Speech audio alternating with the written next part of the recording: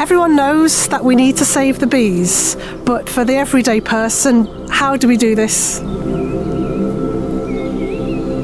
The bee is an ingredient to this planet, which we must cherish and look after. Probably the most important thing is the habitat. We need to stop destroying flowers, destroying forests, destroying the green, which is what bees rely on as resources and as a habitat as well.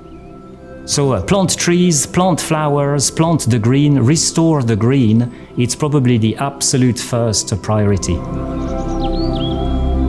One of the best things we can do for bees is provide them with food and shelter.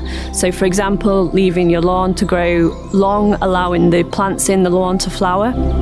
Not having things such as artificial lawns and plants in the garden. These have serious negative environmental impacts, not just on bees, but on all other wildlife in gardens. My advice really would be what to leave.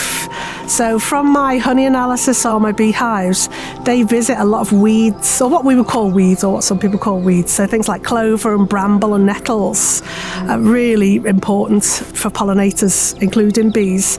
Being light-handed with insecticides, allowing corners or small parts of their gardens to become maybe a bit messy and unkempt, not disturbing soil or overturning compost heaps too often, and merely making sure that there's lots of useful flowers year-round for bees to forage on, and really thinking about not just how the garden's used by us, but how it's used by our kind of bee friends as well.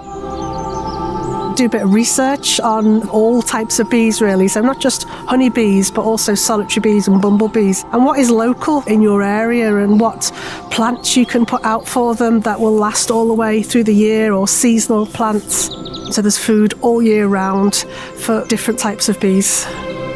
A lot of people think getting a beehive is an answer to solve about pollination issues and helping the environment, but in fact it's the unsung heroes like the solitary bees and the bumblebees that need more help than ever. There are so many bee species, many of which we haven't even documented or named, that have crucial roles in keeping the planet running.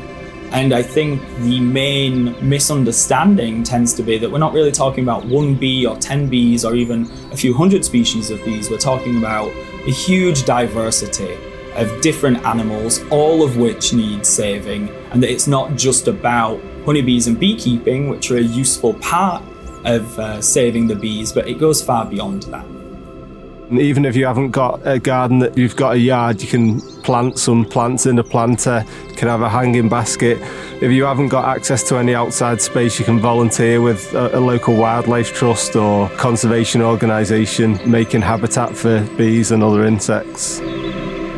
Bees are amazing, they're fascinating, there's so many of them, and I've been studying bees for so many years, but there's still a great deal to learn, and I'm just really keen to get out there, observe bees and encourage everyone to observe them with me. Honeybees and bumblebees, they're a collective and they work together for the greater good, so they are future-proofing their colony, and I think if we take a leaf out of their book we can learn a lot.